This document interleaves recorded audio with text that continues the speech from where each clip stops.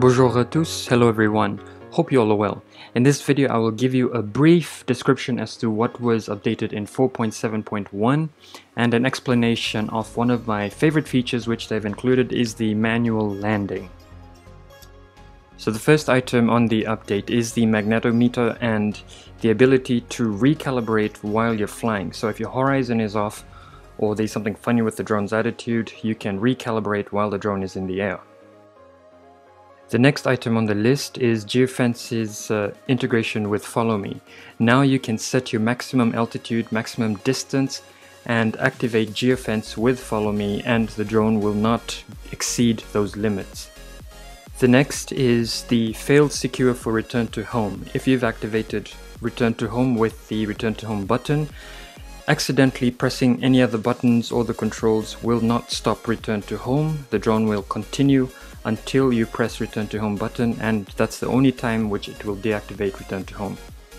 The next item is the return to home failsafe, where if there's a disconnection during a landing phase when you set the drone to land and your device disconnects from the drone, the RTH will not activate and it will continue to land.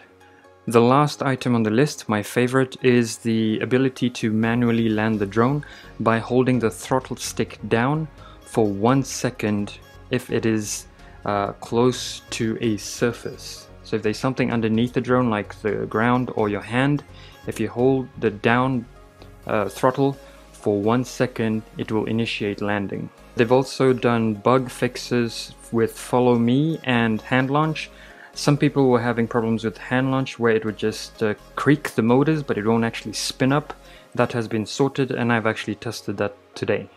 Okay, so back to the manual landing. You can manually land the drone on your hand if you put your hand underneath the ultrasonic sensor, which is the downward facing sensor underneath the drone. It will pick up your hand as a solid surface, so it'll think that it is the ground. And if you pull the joystick down, it'll go and hesitate, and if you hold it for 1 second, it will initiate landing, and you will have the motors stop when it reaches your hand. There will be times where the motor will continue to run and it will not shut down, and that I would say is a failed landing. So what you can do is hold the joystick up to take off again off your hand.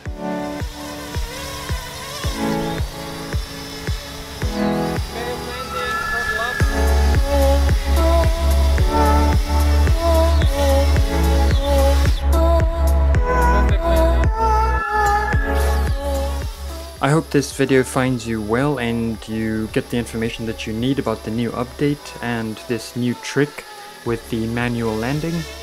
And don't be scared if you put your hand underneath the drone. Just make sure if it doesn't stop the motors, push the throttle back up again to take off and you can attempt the landing again. The drone will not tip or fall off your hand. It is meant to stabilize itself, so don't worry about that. Until next time, fly safe and God bless.